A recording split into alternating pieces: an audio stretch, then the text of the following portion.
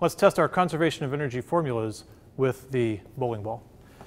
What we're going to do is let it swing from here.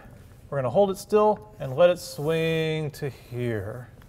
This is going to be the initial state. This is going to be the final state. Let's see. So the question is, at the end, how fast will the bowling ball be going? The best formula in this case is this one, delta K plus delta U equals 0. Whatever change in kinetic and whatever change in potential have to cancel out. So we would say, well, delta K is K final minus K initial. K final is what we're looking for, 1/2 mv squared. K initial is 0, because I'm going to release it from rest. So V is 0, so kinetic energy is 0. Plus U final, right? So the potential energy final, I'm going to let it be down. That's its lowest point, is what we're considering. And I'm going to measure, I've already measured, the height of the bowling ball, the center of the bowling ball above the ground, or above the table, is 0.16 meters. 0.16 meters. So this one would be mg 0.16 meters. We'll just use the y position above the table.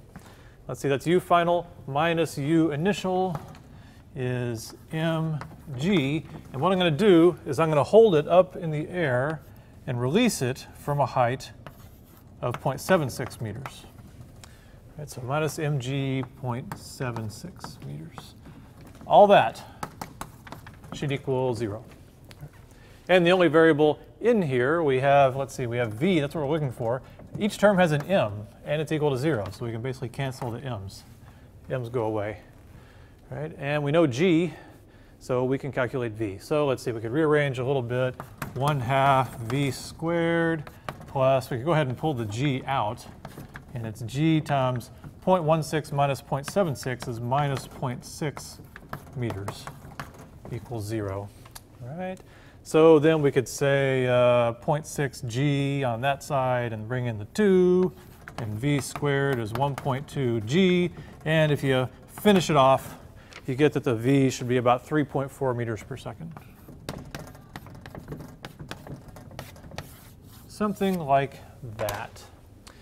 So let's see if we get 3.4 meters per second. So here we go. I'm going to hold it.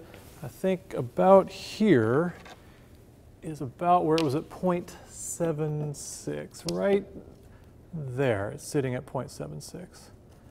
So pull this out and let it go. And we look with the slow-mo camera, and sure enough, 3.4 meters per second.